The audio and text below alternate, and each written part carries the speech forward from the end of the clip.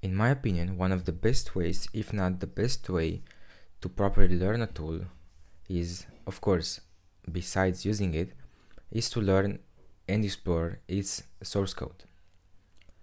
In this video, we're going to talk about React, but of course the same concepts can be applied to any tool that you like.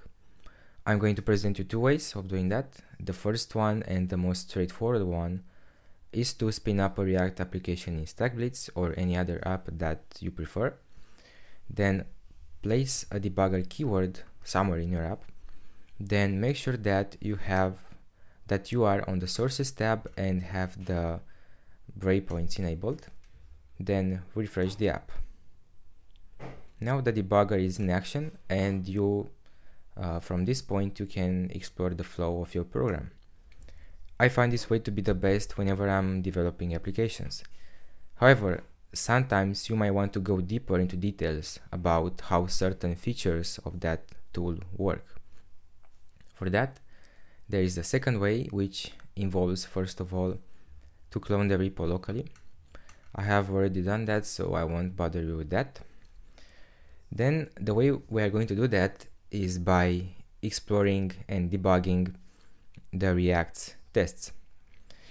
The first thing that we can do in order to have a better experience while doing that is to enable the source maps, and I have done that by specifying source map inline in this Babel options object. Then what we can do is to choose a test file of a certain feature that we would like to explore. For example, let's pick React test lazy or React lazy test.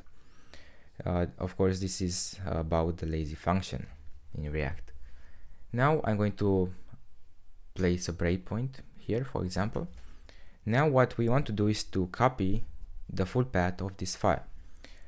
We can do that by pressing Ctrl K, then P. And as you can see, if I now press Ctrl V, I can see the entire path of that file. What we are going to do with this value is to specify it in the base config of Jest. So what you're seeing here are just Jest options. For example, here you can find test regex and many others. But the one that concerns us is test regex. Here we're going to paste that value that we have just copied. Then what we have to do is to configure the debugger in VS Code. In this case it's VS Code, but if you're using anything else, then you might have to figure things out yourself. And here we have launch JSON. What this is going to do is to basically attach a debugger to the process initiated by this command, which is yarn test classic. And now we can try things out.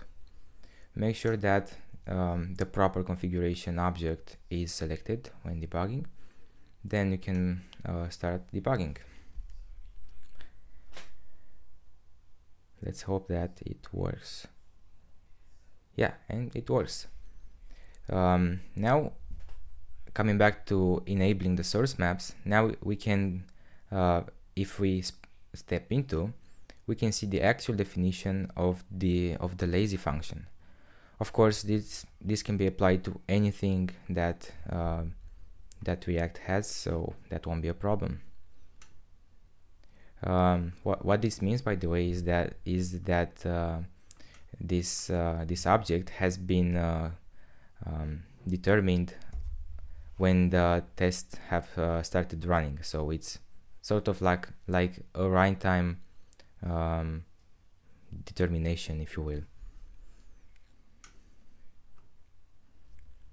Yeah, and as you can see, we are in the exact definition of that function. And of course, you can apply the same approach to each file, to any file that you want to explore in depth. Right, so that has been it for this video. I hope this has been helpful to you.